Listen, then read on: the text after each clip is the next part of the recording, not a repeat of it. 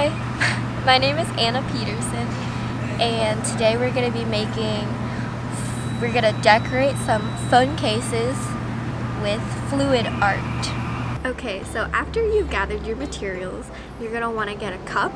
I have limited supplies because I'm in college and I did this right after my classes, and so I cut up a water bottle, but you're going to want to get a cup and a bunch of different paint colors and just start pouring them into the cup.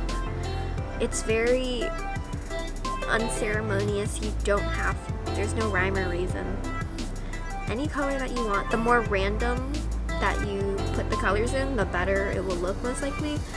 I just used all the colors because I didn't have a theme necessarily that I was going for.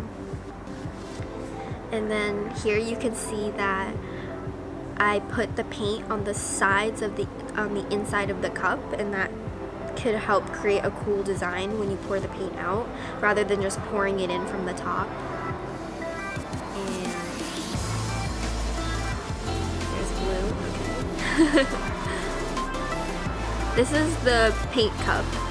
Okay, and then you want to use a base color. You don't have to use a base color, but I do just because sometimes the paint will separate to the point where the paint will show up from the bottom, and if you have a base color, then the base color can show up, and I used white just because it was the color I used the least, so if the paint separated and white showed up from the bottom, it would look kind of cool. You could use any color that you want, really.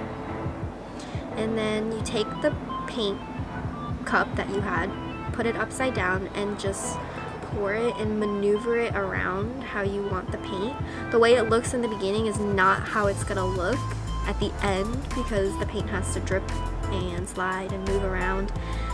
And then you just place it and start moving the case and maneuvering the paint how you want it. If you miss some spots, you can take the leftover paint from the cup and just place it on top. And you can also use this method to create very intricate designs if you think the case is like right there. If you think the case is too bland. And then just keep moving the paint around. Make sure you get all of the parts of the case. You don't want to miss any parts, that would be sad. And then another method you could do to have more paint detail is blowing on the paint to really finely place the paint where you want it, which is what I'm doing right here. And there's my tongue. I don't know what I'm doing.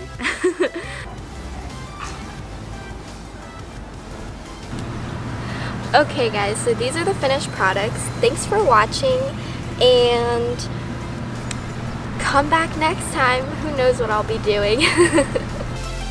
You're going to want to give these phone cases a couple of days to dry, and then after that you can put on a clear coat or a varnish, and then you'll have your phone cases. Thanks for watching, guys.